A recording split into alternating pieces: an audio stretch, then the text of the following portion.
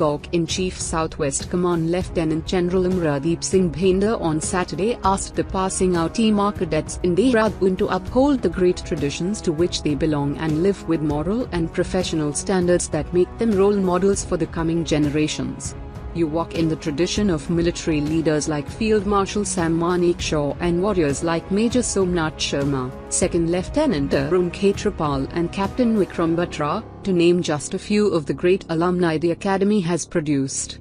The best way to honor them is to live with moral and professional standards which make you role models for the generation to come, he said, addressing 377 gentlemen cadets who passed out of the Indian Military Academy and commissioned into the armies of their respective countries. The number includes 288 Indian gentlemen cadets and 89 gentlemen cadets from 8 friendly foreign countries, including Afghanistan. The IMA is more than just a fine institution of learning. It is the guardian of values that have shaped officers who shaped the military destiny of this country for more than 7 decades, he said. Lt Gen Bhindar said they needed a warrior's strength and a scholar's knowledge and wisdom to become effective military leaders.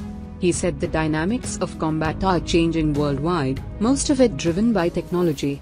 A modern-day military leader must embrace this technological drift and understand the seamless synergy required between men and machines. As military leaders, you have to lead young men and women into combat. One thing that was common among all great military leaders was that they all had genuine care and interest for the people they commanded and their families, he said, asking them to cultivate the quality of caring for the people they command with respect and humility. Being commissioned into the army is an honor bestowed on them by the country, but it also places upon their young shoulders the formidable responsibility of not only ensuring the country's defense but also evoking in people through their conduct respect for the uniform that they wear. Lt Gen Bhindar said being in the army is being in the noblest profession, which lets you serve the nation with altruistic devotion. He praised the GCs for their immaculate turnout and sterling drill display during the passing out parade, saying they showed their superlative training standards.